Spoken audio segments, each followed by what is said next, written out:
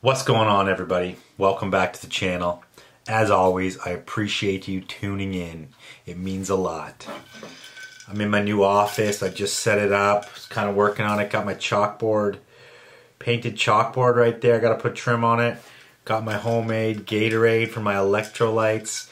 And today we're getting into an episode of What's Poppin' on eBay.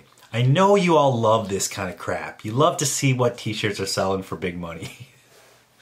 And they still are selling for big money. It's kind of crazy. So basically, it is May 15th I'm making this video. May 15th, okay? Basically, the world in a lot of places is coming out of lockdown. A lot of places is still in lockdown, like New York and LA. But here in Vancouver, a lot of businesses are opening up tomorrow. Our business is not opening up. We're opening up our stores a week tomorrow. We're giving it some time. We're prepping the stores, making them look all pristine, making sure that everyone's going to be safe before we open the doors. But that brings me to this COVID craziness. Is the t-shirt hype going to continue? Obviously, you know, sales have been pumping online. People are still buying stuff. You know, in April, everyone got their $1,200 stimulus check. In Canada, people are still going to get their stimulus checks every month.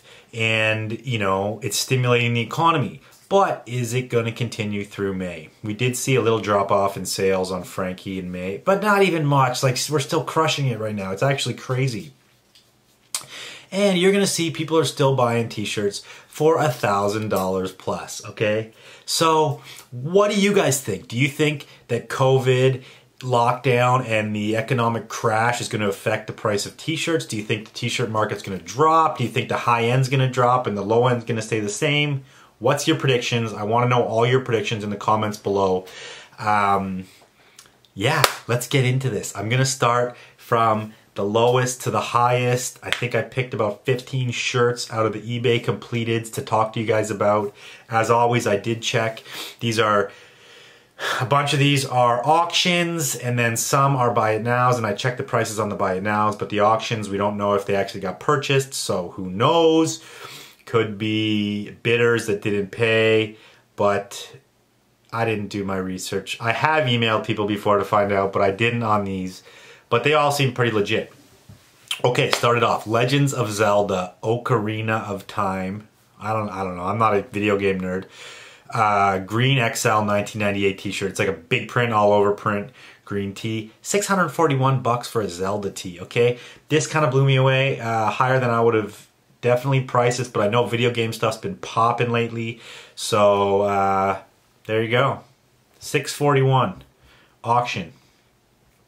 Okay, next up, typical vintage Marvel, X-Men, 90s Wolverine, all over print, multicolor, huge full print tee. These are like the grails of the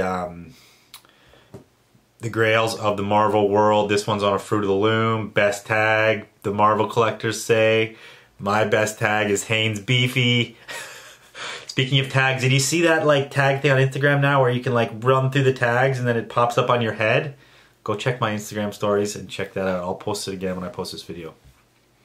What tag are you? What's your favorite tag? Another question for the comments. What's your favorite tag? Okay, this one is pretty sick. This is a 97 Little Kim Freaknik.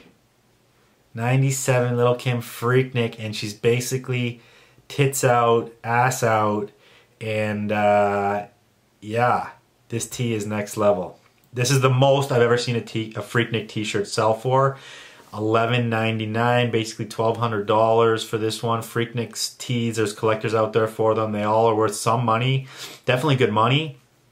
But this one, because it has Lil Kim on it, obviously pushed it over the limit there. Next up, the Grail of Iron Maiden shirts, the camo sleeve Grail.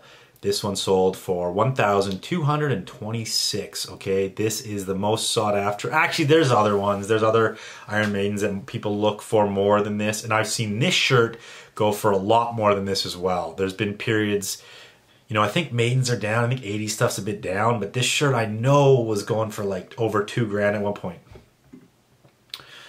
Okay, a Harley tee for $1,250, $1,250, okay? This is just a crazy good graphic. First of all, it's Pacific Honolulu Harley dealership, which makes it super rad to begin with. But the graphic is just crazy. It's got a naked girl, it's got a skull, it's got the Harley wings. It has everything you want out of a Harley shirt, period. Everything you want out of a Harley shirt is on this one. It's OG 80s. But again, this is $12.50. That's the most I've seen a Harley shirt go for, I think.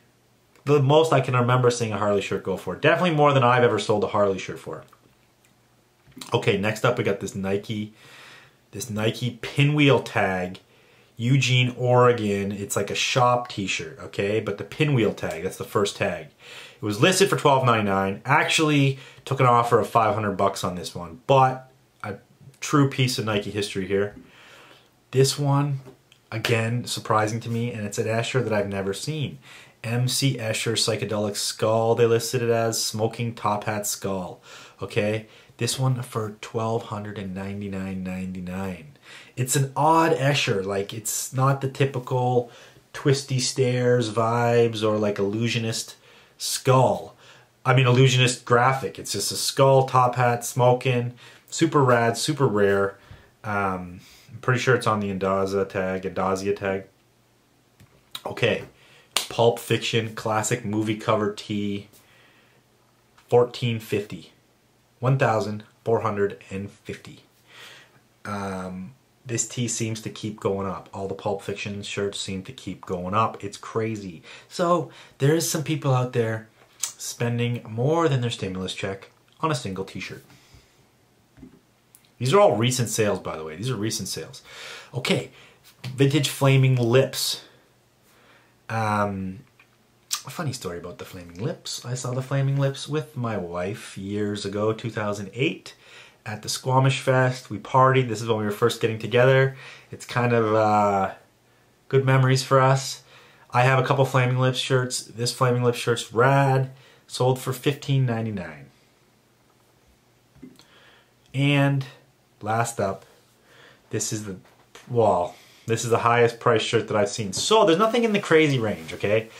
This is a Akira tee, a very sort of abstract, different one that I haven't seen a lot of. I have seen this one. I don't think I've ever had this one. This one sold for $16.39. Okay, $16.39. It's a white tee, pretty plain. It's got the Akira writing on the back, just a simple graphic on the front. Kind of a rare one. And there you have it. Top is $16.39. I want to know what your thoughts are. Is this t-shirt market going to continue? $1,000 plus t-shirts, are they going to continue to go up? What's going to go up in the market and what's going to go down in the market? Put it in the comments. I want to start a thread here of what you guys think the t-shirt market's going to be doing. I'll keep putting these movies out because I know you like this series. What's popping on eBay? Another episode in the books. Please subscribe to this channel. Like this video, share it with your friends. Help me out, people. Okay, catch you on the next one.